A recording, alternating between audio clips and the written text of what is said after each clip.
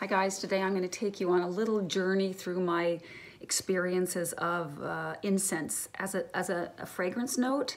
And I just started to discover this note like about, was it like 6 or 9 months ago? I was a little bit hesitant at first. I didn't think it was my thing. But then I've been hanging out with one of my best perfume buddies, and she's so much into incense. She even gets like cravings for it. It's her absolute favorite fragrance note, and she's got like some 30 plus full bottles of perfume with this note, and she had them all kind of arranged by category within the incense category, and kind of took me on a guided tour through all these, like her floral incenses and fig incense and churchy incenses and amber incenses, and after that I found some that I really liked, and I found some that where I was a little bit on the fence, and then I experienced fragrances that I would never wear, and I still to this day really dislike because I've tried them again. And so now I've been acquiring some of my own. I'm going to show them to you. Of some I'm only at the decant level, and I might go full bottle, maybe not. There's like one that I think projects too poorly. I'd like to share that too. I think it's important that a fragrance channel also, you know, brings up the not so good things, and not just, you know, this one's fantastic, or this one's gorgeous, and this one's stunning, but also the ones that where I think it's wise maybe not to spend your money. And then I'm going to tell you the ones that I really, really dislike still, but I'll never say never again when it comes to fragrance. I know that at one point I might actually appreciate these fragrances. Okay, so where to start? The ones that I've actually purchased, or the first thing I did after Clara, my friend, took me through this fragrance tour, I went home and I looked through my collection, and I pulled out the ones I already had that featured the note of incense, and just to kind of, you know, identify this note. And the first one that I found was Precious Oud from Van Cleef & Arpels, which I would not describe as an incensey perfume, but balsamic, like floral balsamic. There's absolutely no oud in here to my nose, but it's those of you who are familiar with Black Orchid from Tom Ford, this one smells very close to the long dry down of that one, but I really can't stand the opening of Black Orchid. It's too heavy. It's horrible. This one goes straight to the best of that. It's a real easy wear. There's nothing here that disturbs the nose. It's just all so well blended, very soft corners. There's a hint of sweetness, but it's more about, it's really hard to describe this fragrance, but there's incense in there. And another one that I had is an old designer, Flower by Kenzo. This is the EDP version. They're like 1,000 flankers. I've only tried this one. And this one has rose, violet, bourbon vanilla, musk, and incense. And it's quite heavy on the incense when you really pay attention. And it does also remind me of something that Clara showed me. And this is like I think my second decant of, it's called Sideris from Maria Candida Gentile, a French house. This is a beautiful incense fragrance that really reminds me of Flower by Kenzo. And if I had to say that one of these were niche, without knowing the brand, I would have said the Kenzo. This is such a great price-worthy fragrance. If you're on a budget, I see these not on sale, but I see them secondhand. Like on our version of eBay, you can see these like all the time. So I think that they get passed around a lot. This is really good projection, really good longevity. I just think it is a stunning fragrance. When I run out, I just actually bought this. It kind of came in this package deal I bought from someone in my community, a whole bunch of decants and samples, and then this one was included with about this much. And I've been through like half of it already. Such a good fragrance. But I also love Sideris. It's great. It has some floral notes, but they're not listed in the fragrance, although it's so close to this Flower by Kenzo.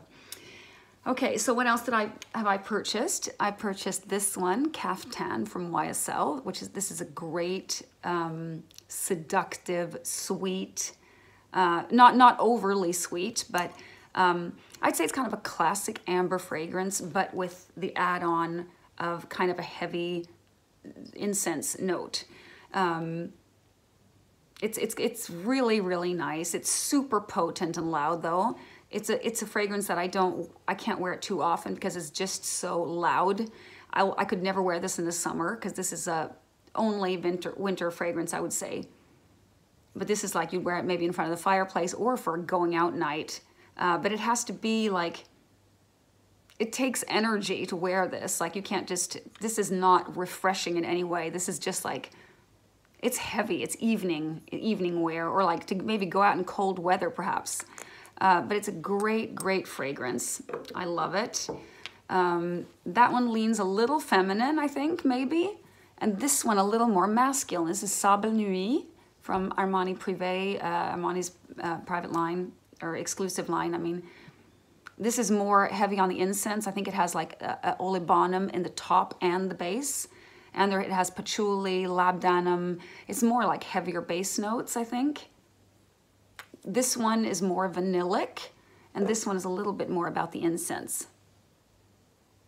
This one used to be called, I think, Fable Fumée or Fume.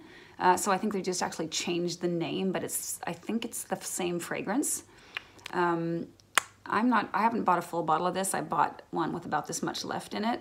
And I think maybe it's a fragrance too many because I think I prefer the Caftan to this one, but they're sort of in the same kind of category.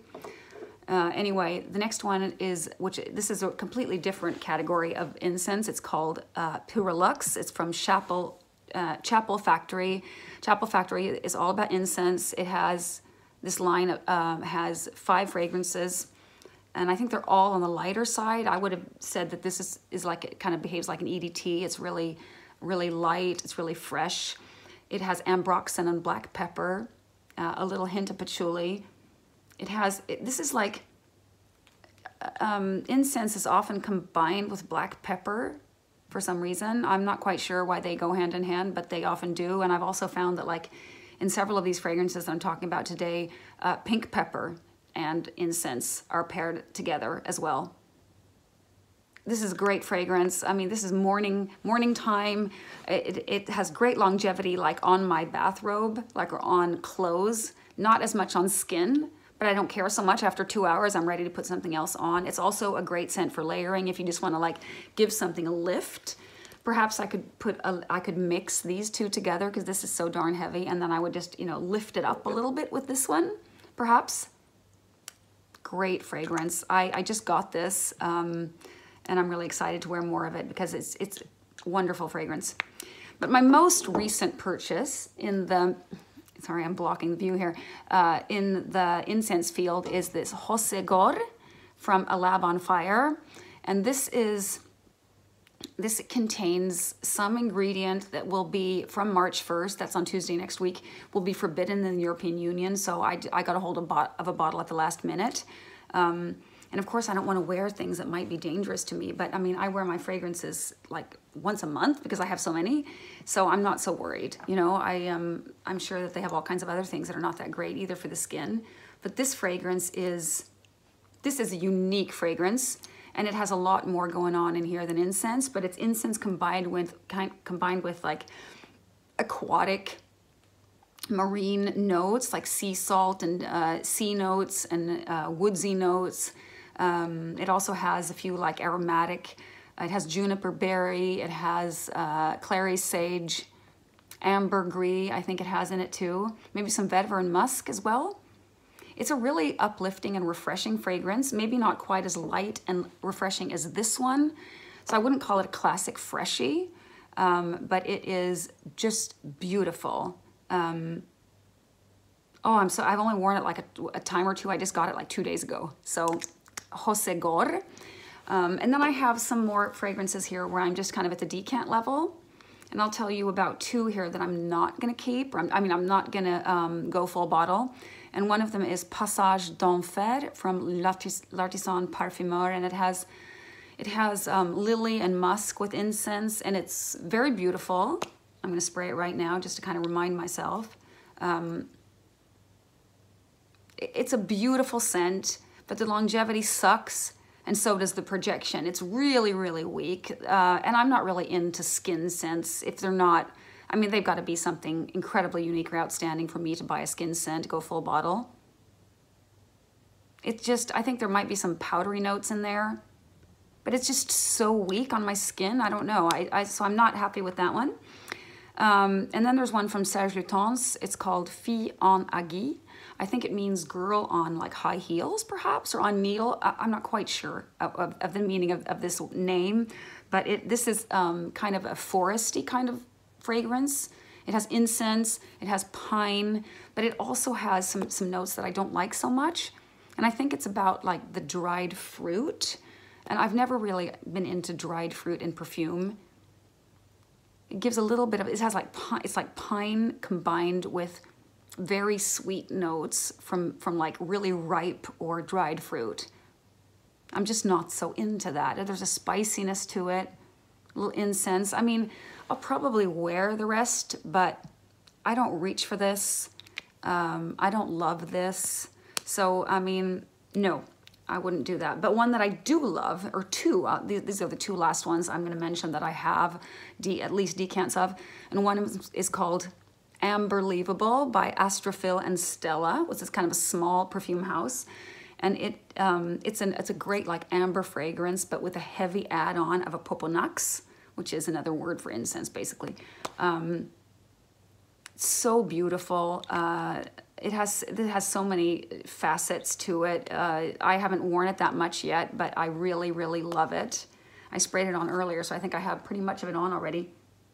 It has great depth. It has vanillic tones. It has, and it blends so well with this Poponax, and I think it's a great scent. I mean, this I might go full bottle. I'm not quite sure of the price, but I think it was quite affordable, if I remember correctly.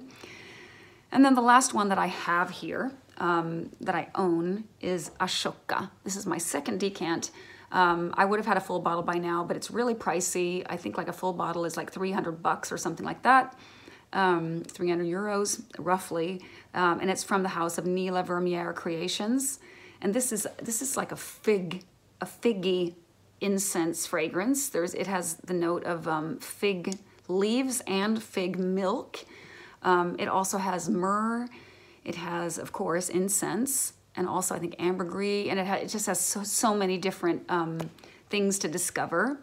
So I'll never get, I mean, I'm not a big fig fan, but I think in this one, it's just, the fig is all wrapped up in other interesting things going on. It has lotus, it has several floral notes. It's floral, definitely.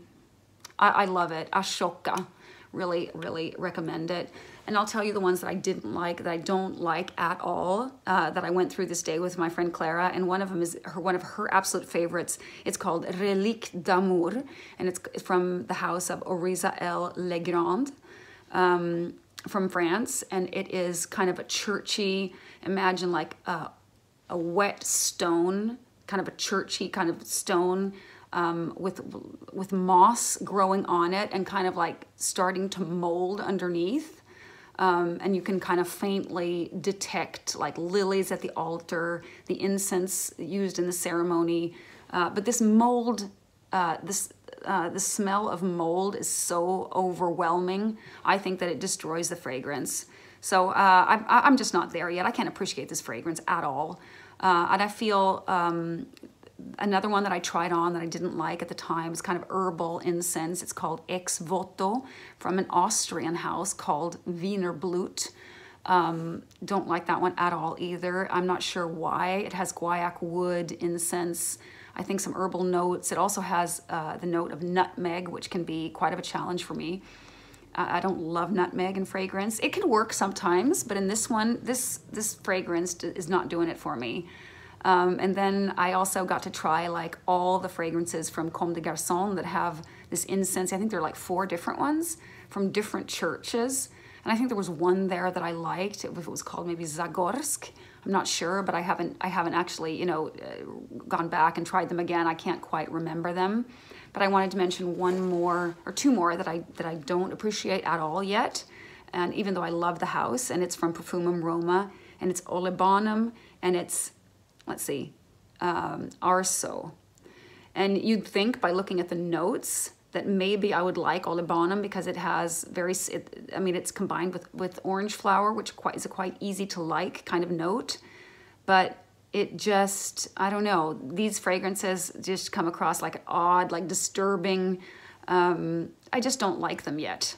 Maybe I will, maybe I never will, I don't know. But this is just so exciting to me how my taste continues to evolve. All of a sudden I'm kind of, you know, bored. I used to have 4 bottles from this house, Van Cleef & Arpels, and now I have only this 1 bottle left because the others have like, they're just too boring now. They're too simple. I get them already. Like the amber fragrance, Amber Imperial, is gone because it just had nothing to offer me anymore. It was just too like vanillic and powdery and ambery and just like, okay, I know this. This is, now I'm into Amberlievable from that has incense facets to it, and they're just so more out there to discover, and I don't need to hold on to fragrances that I've kind of grown out of. So my journey continues, and I want to bring you on it. So yeah, those were my thoughts on incense right now.